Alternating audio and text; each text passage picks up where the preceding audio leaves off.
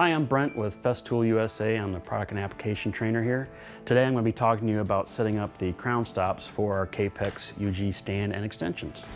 First thing you want to do is when you get your extension, you want to mark where the leg is on the extension. I simply just take a little marker and I'll mark a line right here and right there. Then you want to loosen all of these 4 screws. It's 5mm as everything is with Festool. Simply remove that, take out the nuts that are in there, and then you'll slide the 2 that you received with the crown stops into this groove. Once you have the screws inserted into the slot on this part, you can mount the bracket. There's a couple things with the bracket. If you look, there is a side with 2 slotted holes and this side with a fixed hole and the installation instructions. Take the side with the installation instructions, make sure it's towards the front of the extension, not the back where the flag stop goes. Find the nut that you have installed already, take the long thumb screw, install that one first, and then what I'll do is I can slide this back and forth till I can see where the other thumb screw's at. Install that, and just snug them up a little bit. Once the leg's installed, we can fold that up out of the way. We can talk about actually utilizing the crown stops for an added feature when you get the crown stops. If we look at the bottom of the crown stop, there's this bracket on the bottom that's spring-loaded, and it has these 2 tabs. These 2 tabs will fit in these 2 slots. When we flip it over, we have a P here and right there. That allows you to make sure that these are aligned correctly. So I just get the slots lined up, push it over, and that's locked into place. From there, I can get the other part of the crown stop with the thumb screw in it, align the thumb screw up with the hole right there, have the P on both sides, and just lightly install that. Now if I rotate that out of the way, I lower the leg for the extension, rotate this back over, and this is the transport position for the crown stops and the extension. Once we have the extensions installed onto our KAPEX, which is installed on top of our UG stand, if you have any questions about that, you can also visit our YouTube channel. There's videos on how to set those up, get them flat and adjusted correctly for the KAPEX. Once I've done that, I can work on getting these set up to use them as the actual crown stops. To do that, I've removed the crown stops. I've loosened up the 2 thumb screws on the bottom. Don't take them all the way out, just loosen them up. Rotate that out. Then what I'm going to do is I'm going to slide it all the way down till it touches the mounting bracket.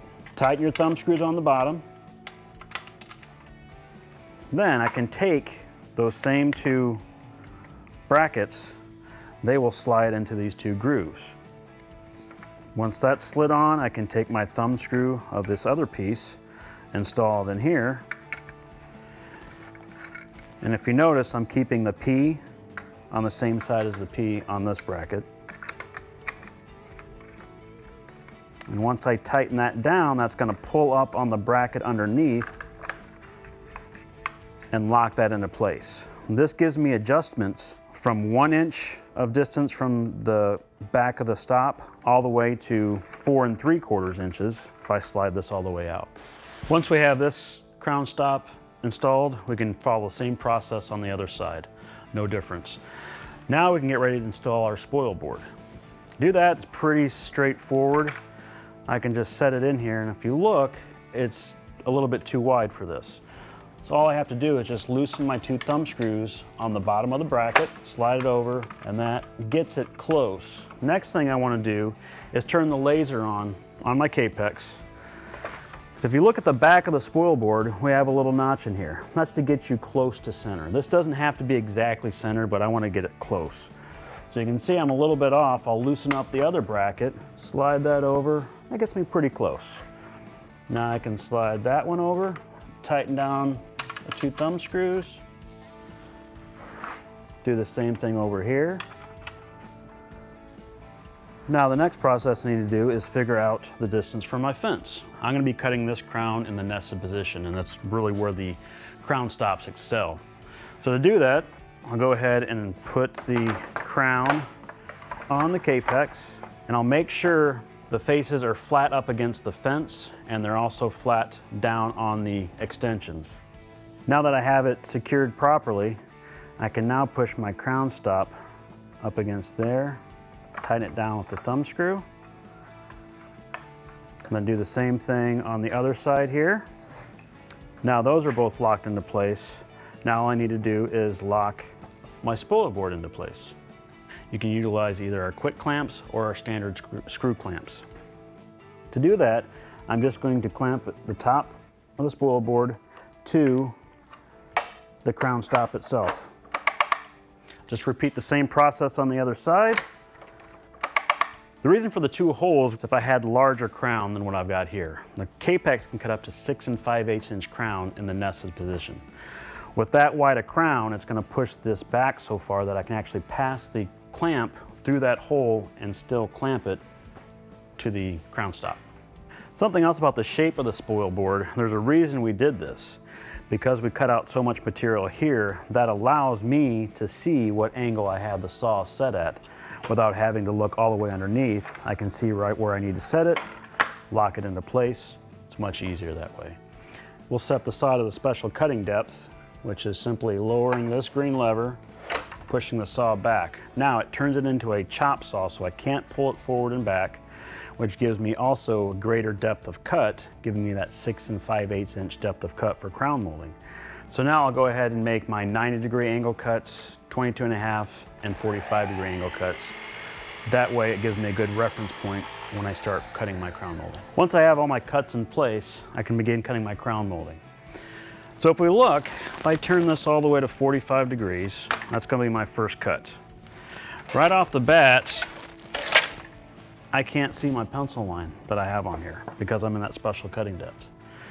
I only put it in the special cutting depth when I'm cutting my spoiler board. Then I'll take it out of the special cutting depth. Now I can line this right up with my laser and get my cut exactly where I want to be. Utilize my clamp and make my cut.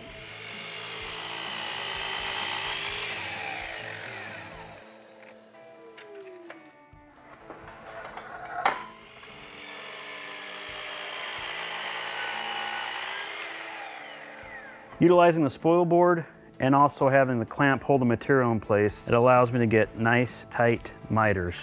Another use for the crown stops is to give you more support for wider material like this piece here. I'll show you how to do that. So I'll just take the clamps off, move the spoil board completely. Next step would be to remove the crown stop completely. And then I'll slide this entire bracket all the way down right about here, tighten that back up, and I'll actually invert part of the crown stop. So once I've separated the crown stops, I'll go about attaching it a lot the same way as I did before. First, I want to put these 2 tabs in the grooves. A little tip that I've found is if you start it out in this position and then tip it up like that, it's a lot easier to get it lined up. If we look at the bottom, we're not going to use this threaded hole. We're going to use this threaded insert this time. So I'll get it lined up, slide it in, because now I can look down through this hole and line it up with this hole underneath. Take the other part of my crown stop, tighten that down. So once that's installed, locked down with the thumb screw, it keeps everything out of my way and it allows me more support for wider material.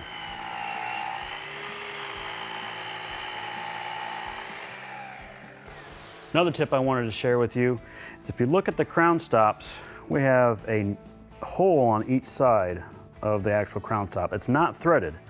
So what you can use that for is when you have this piece installed, let's say I don't want to use my clamps, or I'm also going back and forth between cutting standard material and crown molding, I don't want to have to readjust this every time. So what I can do is run a screw up through the bottom, attach the crown stop permanently to this, do the same thing over here, then all I have to do is just loosen up from the top, slide the whole thing off, make my standard cuts on my standard material. Then I can just slide this back on, go back to making my crown cuts. I hope this gives you enough information to get started with the crown stops. If you have any other questions about our KAPEX, dust extractors, any of our other tools, check out some of these videos. Thanks for watching, and don't forget to subscribe.